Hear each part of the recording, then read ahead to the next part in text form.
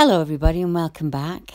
I'm Deborah Hartswell and you're tuned into BBR, Cryptid and Paranormal Investigations. Thank you for joining me and I really appreciate you tuning in. I hope you are well and enjoying your day. Invisible beings, predators or unseen foe. I've been in contact with a gentleman by the name of Christian for many years now. Christian has had some experiences and events in the past he wanted to share with me. And now he isn't making any claims here and he was happy for me to share them with you. He's merely explaining a strange set of circumstances that have left him with questions he can't answer. And the need to know if anyone else has experienced anything like this in the area of Yorkshire or Nottingham or anywhere else in the UK. I'm hoping by sharing these accounts we'll find others who have experienced the same or similar invisible beings, or perhaps have an answer to what happened to the witnesses and what they saw, and even why. Now, the encounter took place near a village called Paull, which is several miles north-east of the city of Hull. It's rural and it's on the coast, so it's pretty desolate at night.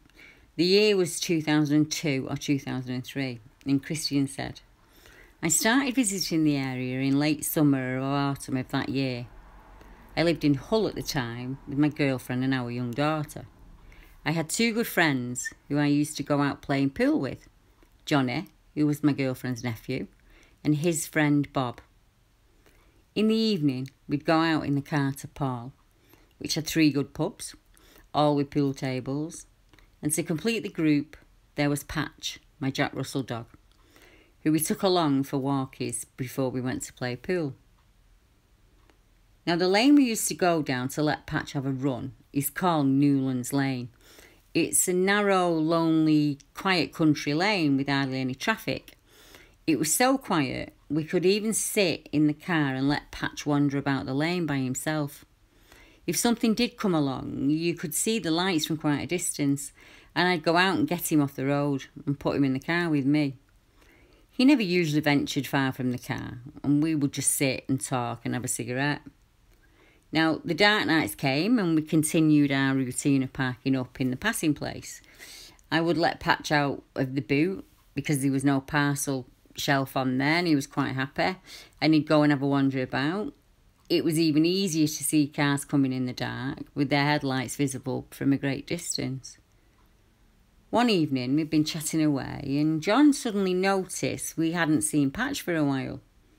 I wasn't too worried initially and I just called his name through the open window. Nothing.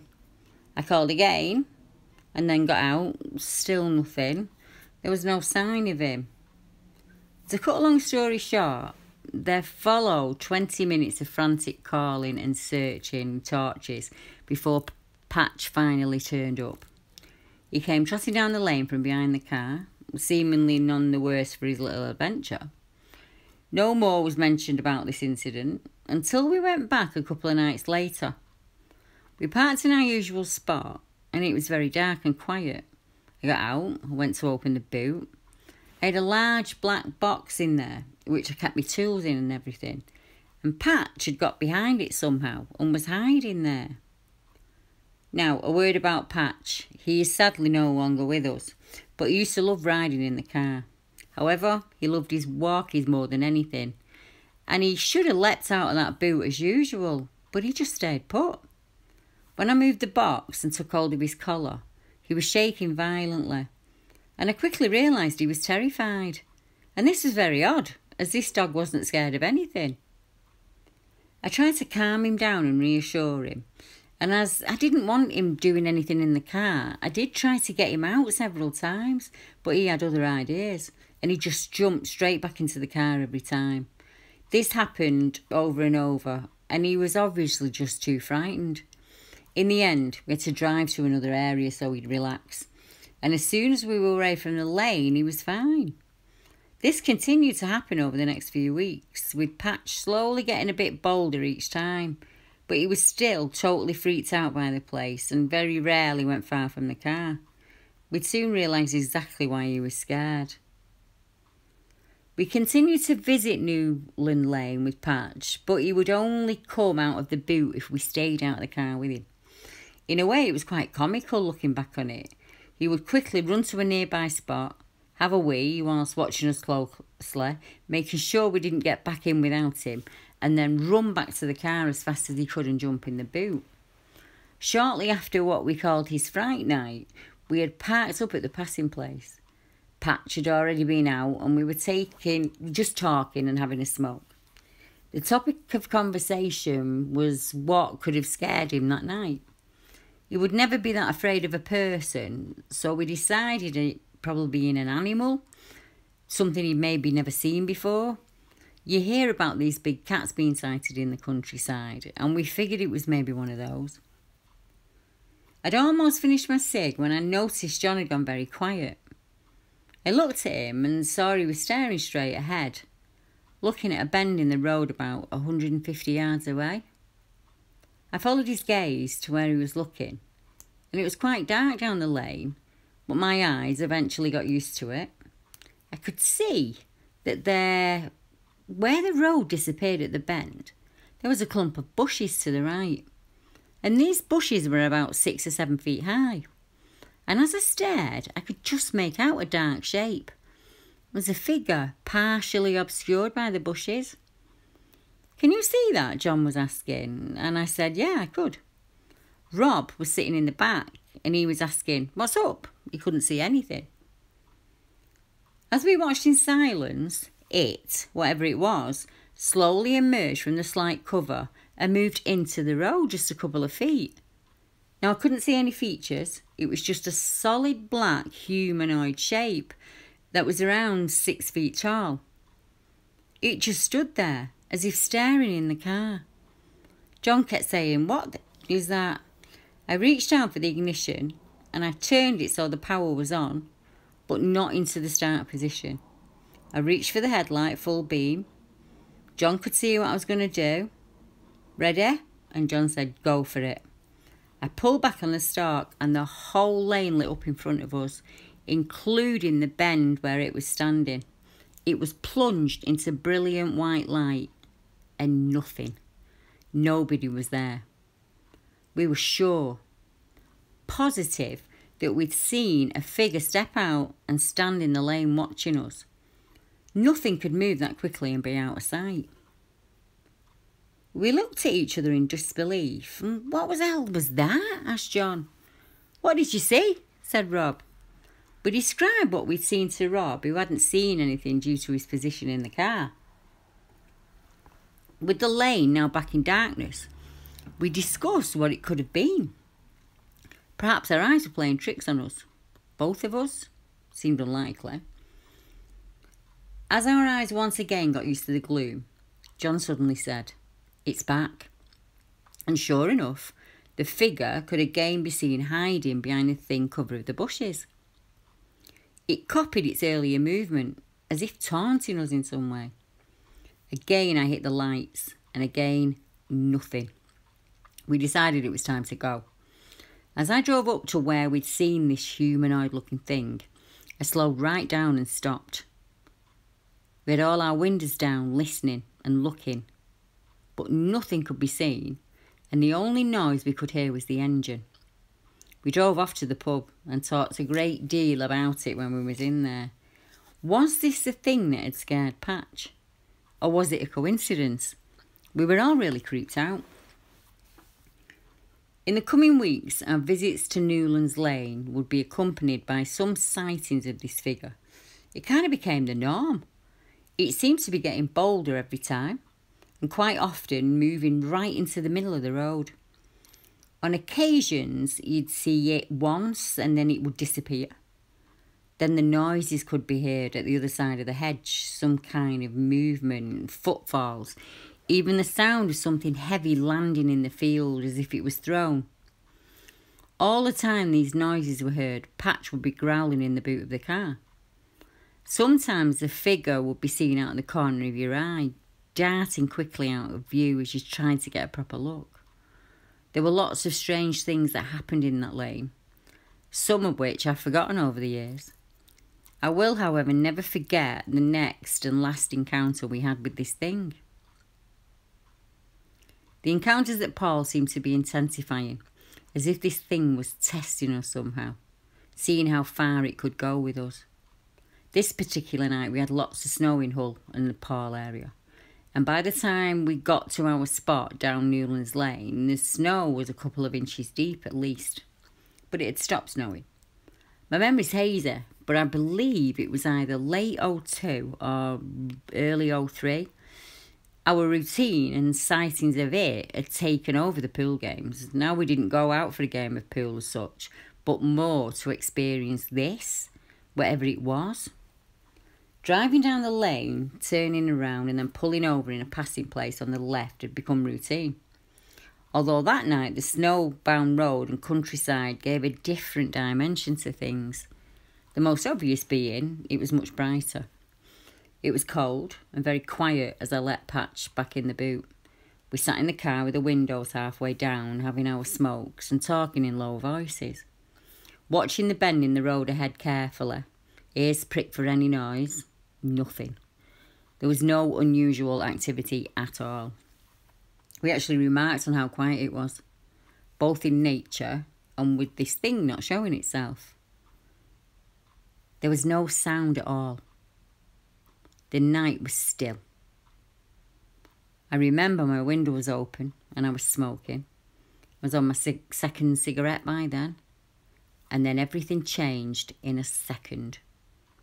It all happened very quickly. Felt like milliseconds. I remember hearing a noise near the back of the car. Faint at first, but getting louder quickly. I was aware of Rob in the rear passenger side leaning out of his window to investigate what the noise was. As I realised what the noise was, the car suddenly erupted into noise. Very loud noise of shouting and screaming and swearing and panic. A loud bang sounded from the rear of the car. I automatically reached for the ignition and start the engine out of pandemonium and made it out a few words of go, go, go. It's an odd sensation. You want to get out of there quickly. You know something horrible is happening. But you know, if you floor the accelerator with every instinct is screaming at you to do, you're going nowhere. At that time, I had a Volvo 340, which is rear-wheel drive. Not the best vehicle on a snowbound road. So I had to gently accelerate. Even being careful, the rear wheels just spun on the slippery road at first.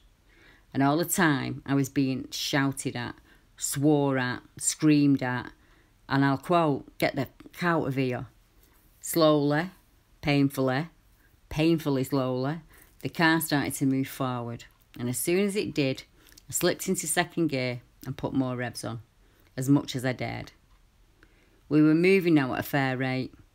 I brought the car up to about 30 miles an hour at a crazy speed on that road, but it still seemed way too slow. We cleared the first bend, and against great protest from my passengers, pulled over roughly a quarter of a mile away at another passing place. It was only now I realised Rob in the back was sprawled across the back seat holding his head. Had he been attacked? No. Apparently he'd banged his head hard on the door frame in panic, trying to get his head back in the car after what he'd seen. That was a loud bang that I'd heard. He was okay, with just a slight cut to the back of his head. I hadn't seen anything, but I did hear it.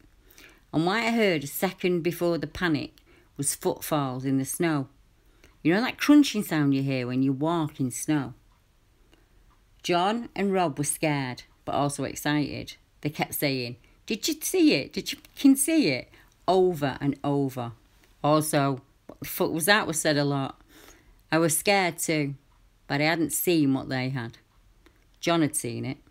Initially by looking out of his passenger window, then through the wind mirror. Rob had been closest and saw the whole thing, with his head hung right out of the rear door. What had they seen? Well, this is going to sound insane, but I do believe them.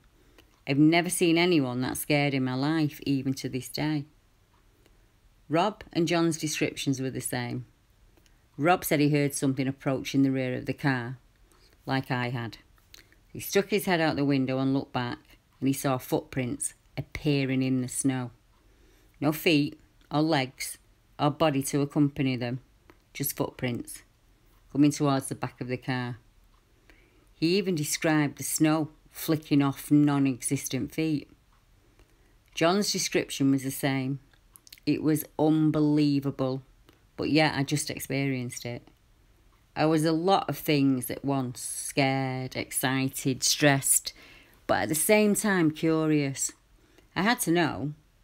Again, and with protest, I slowly, carefully turned the car around and I headed back to where we'd been parked. At once, as I drove back, you could see in the headlamps footprints in the snow. They led into the field beside the car, about 15 or 20 yards from where we'd been parked. Clearly, whilst we were talking about what we'd seen and heard, it had been following us. It had almost got right up to the car. We followed the prints slowly this time, with the windows up and the doors locked. Returning to our original parking spot, we noticed that the prints went right past where the car had been parked. When we set off, it would have been up against the passenger side. We kept on following the prints, now clearly standing out in the snow. The prints ended, or rather began, in the middle of the road, about 100 or 150 yards away from our original parking place. We stopped going up there after that night. Was it one of the men in the car that was a catalyst or an attraction to this energy or this being? Was their continued visits to the lane the reason the phenomena ramped up? Without knowing if anyone else in Paull or the Paull area or Newlands Lane has experienced anything strange, I'm hard pushed to know if it's the area itself or the gentleman visiting that set the events in motion. In time, after years of chatting with Christian, I do believe he was the catalyst. I think certain people open up an area, almost like a missing key. These people tend to have a lifetime of strange events, and sometimes it can be the area itself that opens us up to receive, and this can happen at any age.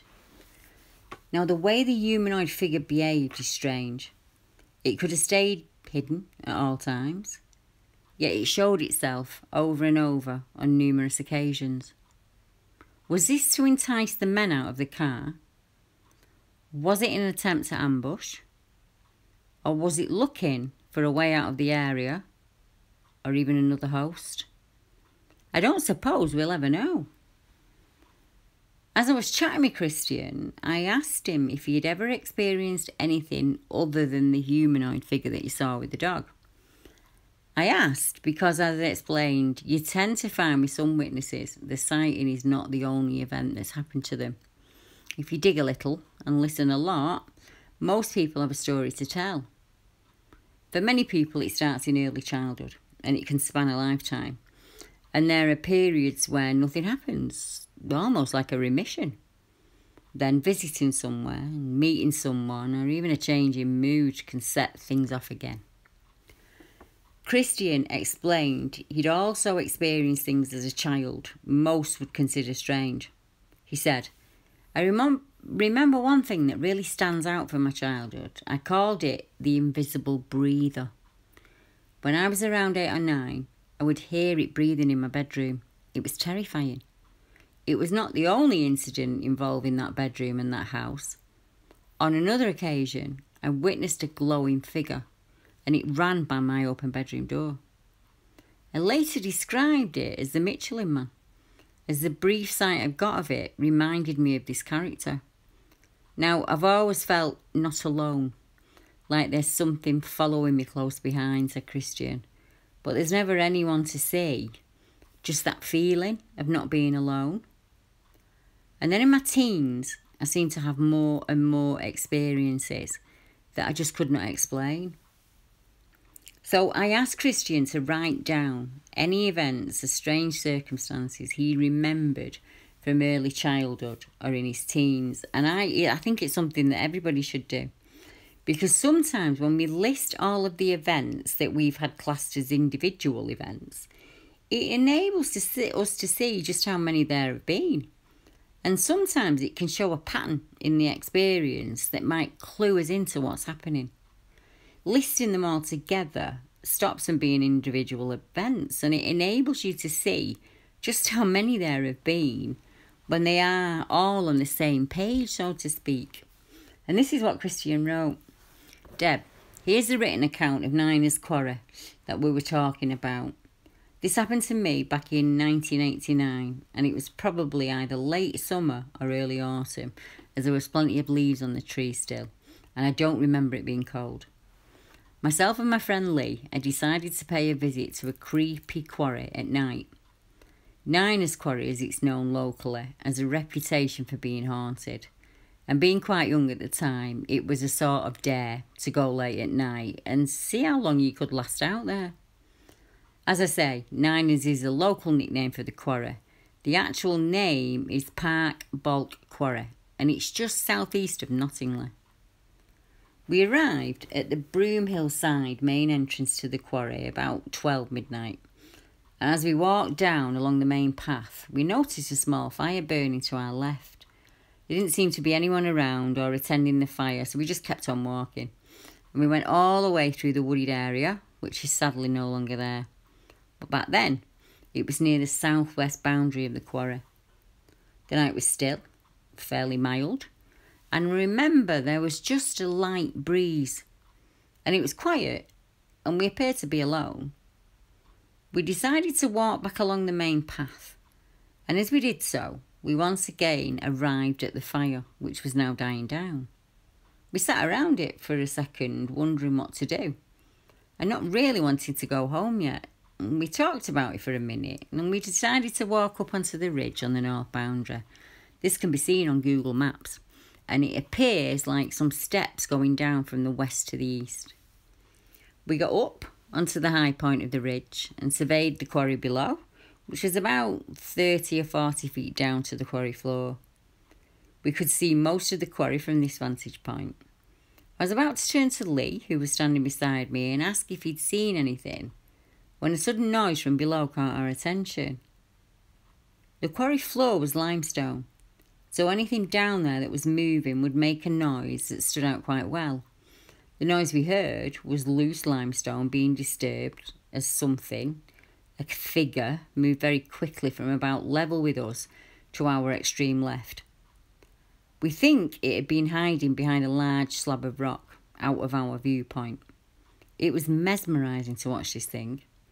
The few brief seconds it was in view were incredulous. The speed was incredible. It moved like an Olympic sprinter, but yet the noise it made on the shale was minimal. No features could be made out. It was almost like a shadow. We just saw a dark figure moving quickly across the rock and shale. It disappeared to our left, where our view was obscured by the ridge, and it couldn't be heard anymore at that point. We just stood there in silence and slowly turned to face each other. Lee kept mouthing, "What?" but didn't get any further, because as he turned to face where this thing had disappeared, the noise started again. We both heard loose limestone being disturbed by movement, and it was getting louder and closer. I think it was using the cover of the rock to approach us unseen. Everything happened very quickly. Suddenly the noise started directly below us. There was complete silence. We turned to face each other once more, not looking puzzled anymore, now looking concerned and scared. We didn't have any time to react. I will never forget the sound we heard below us. There's a grassy, steep, sloping bank below us, which gave way to a sheer limestone rock face, and that's about 30 foot high. What we could hear was the sound of loose rocks falling to the ground. Whatever it was climbing up the quarry walls. And as we realised this together, the sound had already stopped. And I remember we were both staring down at the point where the rock face joined the grassy bank. A dark humanoid figure was there, moving stealthily towards us and going through the grass. In an instant, it was like a spell had been broken. We turned and just jumped about 8 feet to the field below. We both hit the ground hard, and for a second, a horrible second, I thought my legs would buckle and I'd be left there alone with it. But somehow I managed to stay up, and then I was off running. I looked round while still in the field, but nothing was behind us. We ran most of the way through the Broomhill estate. All I could think of was, what the hell was that? We went back the next day during daylight and stared in belief at what it had climbed up in about 3 seconds. The rock face is a good 30 feet high, and it's sheer. We even brought a rope and tried to recreate what it had done, and it took us minutes rather than seconds. And then there was the way it moved. It was very fast and really stealthy. In that respect, it was more like an animal. We did see it again at other times, and we had other encounters with this thing over the next few weeks. A number of days had gone past since our first encounter with this weird thing at the quarry. We discussed it at great length and what it could have been. Now, normally you'd have a rational explanation to explain all this away, but we just couldn't explain it. How do you climb up a sheer vertical rock face at 30 feet in 3 seconds or less in the dark? We decided to go back in the dark and see if we could see it again. Not late this time, and we had something for protection. My gran, who is sadly no longer with us, used to live on the Broomhill estate in Nottingham, about half a mile north of Niners. Lee and myself got ready at her house. We got prepared this time. I had a BSA Meteor air rifle, which underslung had a powerful 3D cell torch. Not exactly a 12 gauge, but it felt good to have it, and we climbed over my gran's back garden wall and headed for Niners once again. The night was still, was quiet as we walked across the fields. We arrived at the quarry about 9:30, this time changing our path by mounting the ridge at the east corner overlooking a pond below us. We made our way back along the ridge, occasionally dropping back into the field due to the brambles blocking our path. Now, we didn't go down into the quarry this time. We just observed from a relative safety of the ridge. Nothing could be seen on the quarry floor, and there was no noise either. We cautiously approached the area we had jumped down, and we scanned the scene below us. I had the rifle and torch ready, but I hadn't used the torch much until now. I reached for the on button, and as I did so, Lee patted me hard on the shoulder, and he pointed and said, "There," in a loud whisper. I followed his pointing, and I could just see something behind one of the large slabs of limestone. I could only see part of it. It looked like the same thing as last time. A dark figure with no features. It had a kind of mesmerising effect to it. It was terrifying, but at the same time fascinating. As I stared at that figure, I could see it, and it appeared to be watching us, and its upper body was heaving like it was out of breath and gasping for air, as if it had been running hard. Again, as if the spell was broken, I turned the torch on. The beam was very bright, and it lit up the area well, and as I swung the rifle around towards the figure, I remember thinking, right, this is it. We're finally going to see what it is, once and for all. And as the beam drew near the figure, the torch went out. I frantically pressed the on-off button over and over again to no avail. I banged the torch with my palm, and this didn't work either. It was just dead. And I had specially put new batteries in it earlier that night. By this stage, our fear was reaching boiling point. The figure was still there, and I felt it could attack at any moment. I couldn't fire at something if I didn't know what it was, so I aimed at the rock it was behind. I indicated to Lee to run as soon as I fired. I didn't hesitate. I just fired the warning shot and didn't wait for the consequences. I heard the pellet hit the rock, and that was it. We were off across the field, sprinting for Gran's house as fast as we could go. After 100 or so yards, we glanced around behind us, whilst fast walking to catch our breath. but we couldn't see anything.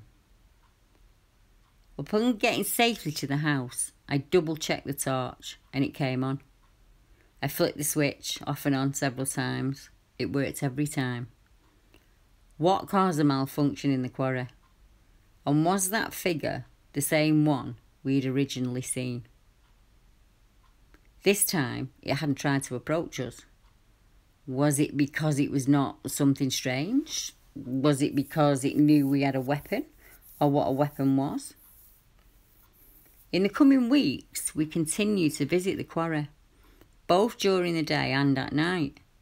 We would only ever see the figure at night, and only fleetingly. Once, whilst being chased by a large gang, we made our escape via a small path that leads past Niners and out onto the fields. We just got into this path, adjacent to the Broomhill estate, and as I ran, I glanced to my right, and the entrance to Niners could be seen about 100 yards away. I noticed a dark figure standing perfectly still near the entrance to the main path. It just looked odd, in a sort of hunched over pose. Again, there were no features that could be seen. It was just black, and I only saw it for a few seconds. We'd become quite obsessed with seeing this figure, and we told one of our friends, Nick, who decided to come with us one night in the hopes of seeing it again. Off we went across the fields from my grand's house. It was about a 10-15 minute walk. The night was still and clear, and it was about 9 p.m. We decided this time we'd go in on the main entrance just like we did on the original sighting. I'll explain here that if you're looking on Google Maps, it's not the Womersley Road entrance. That road's where the lorries used to go into the quarry. You need to look for a wide path across the field from the Broomhill estate. We walked down this path, and as we got closer, the atmosphere just sort of changed. It became more and more expectant, like you knew something was going to happen. You could feel it, you just didn't know what. Suddenly, there was a commotion of barking dogs coming from in front of us and to our right. Now, next to the main path on our right, there's a boundary fence of a house with a large plot of land, and the dogs belonged to that house. Occasionally, they would bark at passers-by. As we approached the entrance to the house, we realised that the dogs were not barking at us. They had gathered next to the fence where it bordered with the quarry, and they were barking eagerly at something hidden that we couldn't see in the bushes next to the fence. They were really going mad. We went past the commotion and carefully walked a little way into the quarry. The dogs now muffled a little by the shrubs and the bushes. We were confused and curious as to what they were barking at, and we just stopped and stared towards the bushes, trying to see in there. What happened next was like a dream. It was just surreal. I remember hearing at first the bushes moving, and then seeing branches and even whole shrubs shaking and bending over and snapping, etc. But not being able to see what was doing it. Something was moving through the undergrowth rapidly towards us, but it was invisible. With the commotion it was making, it sounded as big as a large man. There was a barbed wire fence that bordered the bushes and separated that part of the quarry from the main path.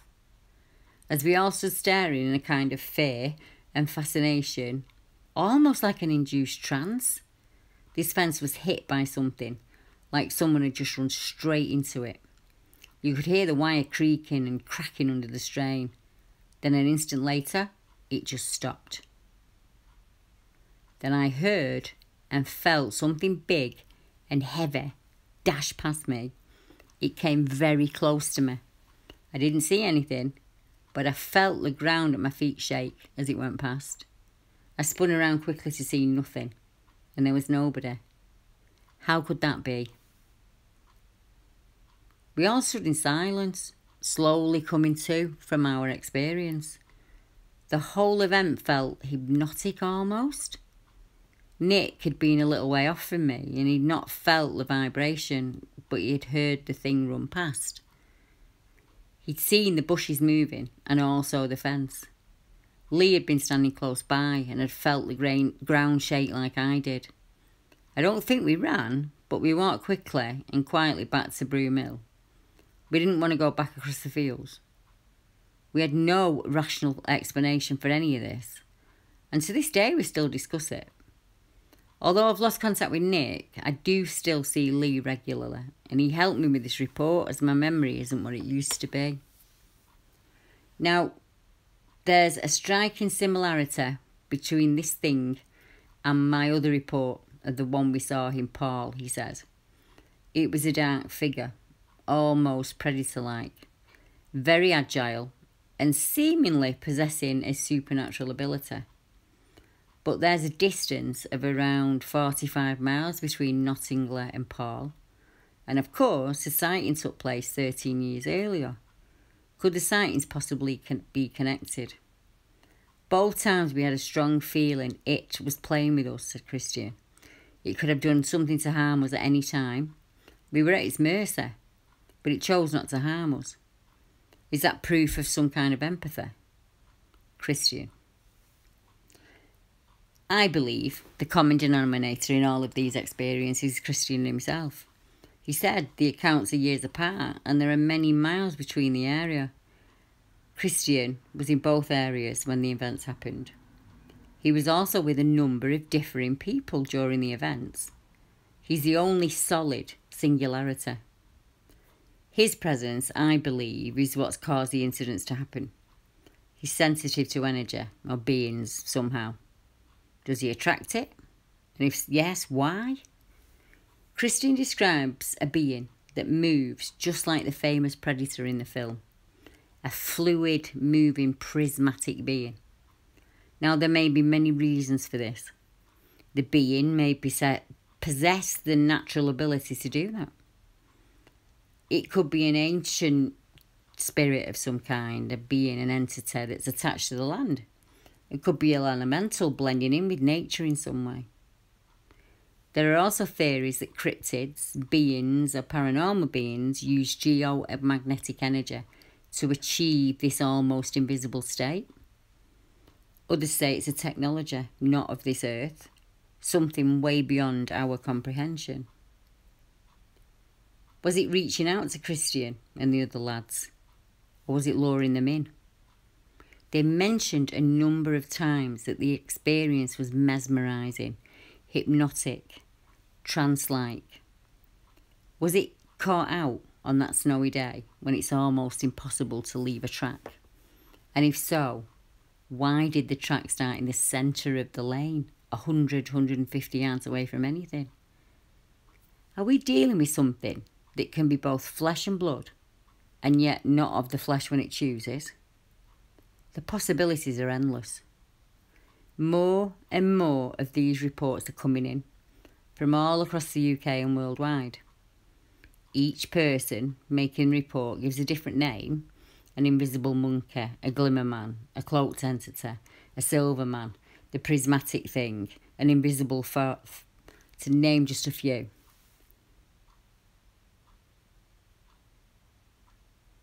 And there are more reports like this. One that I said was invisible monkeys. And a gentleman named Andy, who lives near Newport Pagnell, said that he drives the roads of the UK. On a number of deliveries, he saw something impossible to explain. He likened it to the Predator movie. Andy saw something moving up the trunk of a tree, but whatever he saw seemed to be cloaked in some way. After the first event, he repeated the journey in the hopes of finding a simple explanation. Was it the way that the rain was, glinting off the leaves or something like that? Was there something there that was reflecting back? And there wasn't. So he had to drive that road on a number of occasions, and then he saw it again. So seeing a creature can be terrifying and a confusing event, but seeing something in stealth mode, moving through the trees that's impossible to describe, is a whole other level of fear. How do you put into words the prismatic thing before your eyes that looks like it's reflecting the light back or mirroring its surroundings? As Andy was driving to work early one morning, he saw what he described as the movement of energy, something similar to the invisible predator in the film. a swirling, moving enigma. And he did a double take, and they were still there. And they went up the tree like invisible monkeys. The next day, Andy took the same route to make sure it wasn't a reflection, as I said, or a trick of the light. But there was no reflection there, nothing it could reflect off. And it was a few mornings after that he saw the same prismatic energy moving up the tree. One other point to note, Andy lived in a very rural area. And one morning, when he was getting dressed, both he and his girlfriend heard a deep, heavy breathing up close to the window. And another area where I have a similar prismatic thing is in Woodhill Spa in Lincolnshire. And this report came in by Chris Huff. He says, I've been to the dispersal and bomb dump of the former RAF Woodhill Spa in Lincolnshire a few times now. It's an area partly covered by the woods of Ostler's plantation. Every single time there, I've experienced a very uncomfortable feeling of being watched, of not being welcome, and even a feeling of being threatened.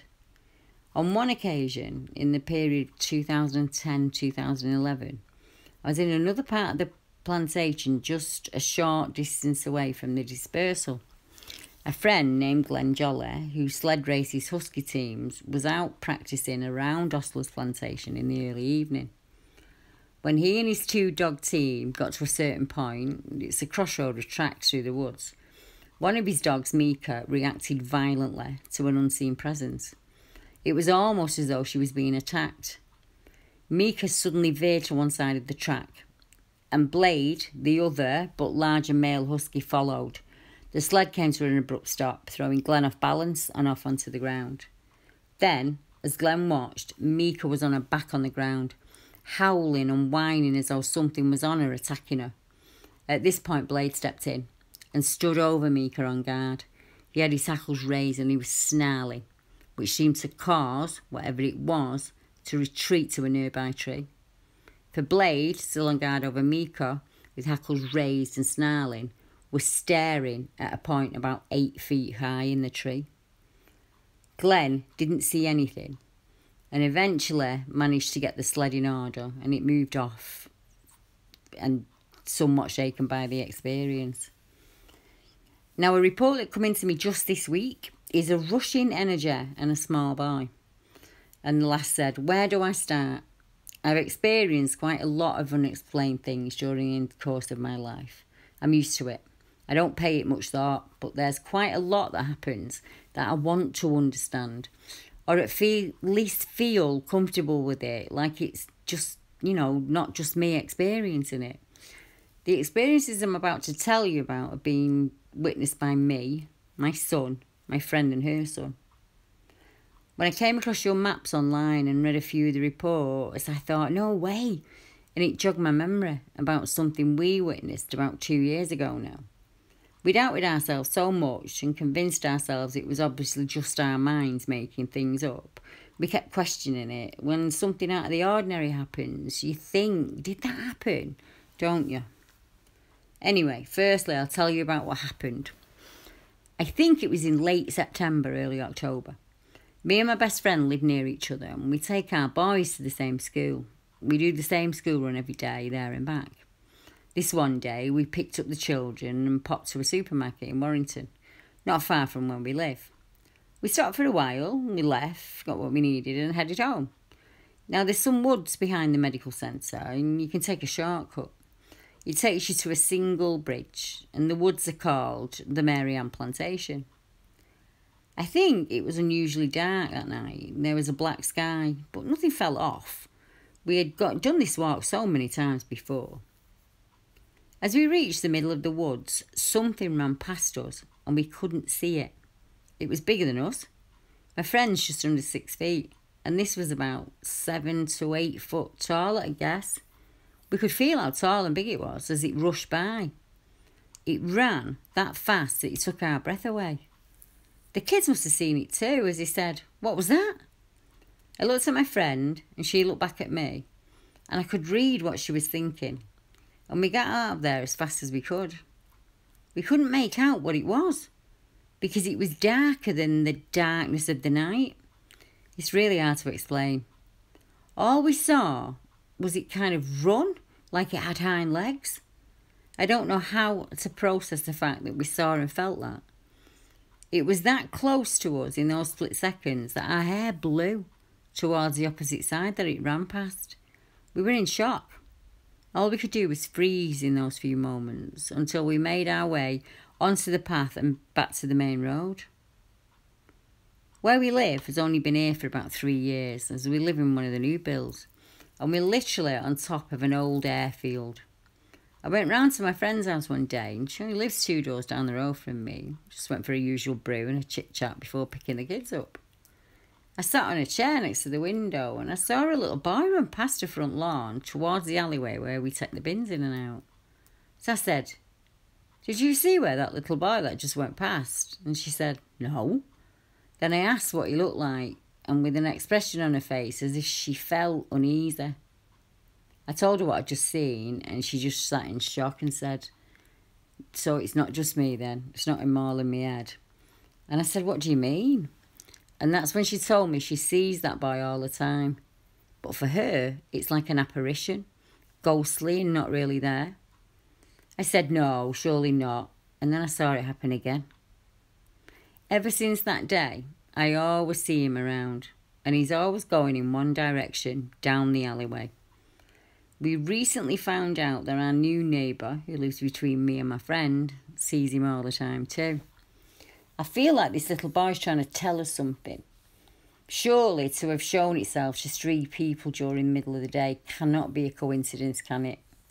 The kids have seen it as well, and they've run down that alley after seeing something running that way and around the corner, but when they catch up, nobody's there. Sincerely, Gia. To me, the little boy's connected to the land, and he's repeating what he did in life, almost like a residual loop. Each person sees him in a different way. For some he's transparent and ghostly, yet for others he's quite solid. I think this depends on the ability of the viewer. Psychic abilities, like all natural abilities, strengthen with use. And I think the young lady who wrote this email is probably very sensitive. She probably has parents and grandparents who are also sensitive. She may be the first person to walk that way that has tuned in to the rushing invisible thing. I also wonder if that will be the last time she'll experience it. I was able to reassure her she's amongst many, and time and learning will help her to hone her skills. As we become confident in an action, we really start to perfect it. And that's the easy part. The hardest part is trusting what's happening. Trusting that you did hear it, you did feel it, you did experience it, whatever it may be. As we lose the mistrust and doubt, we start to learn to lose the fear as well. I've experienced this whooshing energy. I'm not really sure what to call it. The first time I was standing outside a taxi rank of all places. It's about 2 a.m. in the morning. I was in my early 20s. And I was coming home from work. I was above a subway, and that's connected to where I was standing with a set of woods that just runs for miles. Behind me was a heavily wooded embankment, and I was standing at the top of that next to the dual carriageway. I was waiting to cross the road to order a taxi. And the next thing, I felt this huge wind, is the only thing I can put to it, that moved my hair. It literally pushed past me with force. In fact, it made me wobble. I looked back, expecting to see someone coming at me, and there was just nothing. There was nobody there. It was really confusing. Not a soul. The feeling I got was run, and run fast. I got over to the taxi rank as quickly as possible. I couldn't get that feeling out of my head. I'd heard the whooshing noise before, but I'd never felt it. I was kind of really confused. It felt like a tiny hurricane had gone past my left side on a still warm night on the north. Now, the second and third time it happened, I was in the woods, so not too dissimilar to the woods at the back of the medical centre that the lady mentioned in the last report. I was picking hazelnuts up off the floor.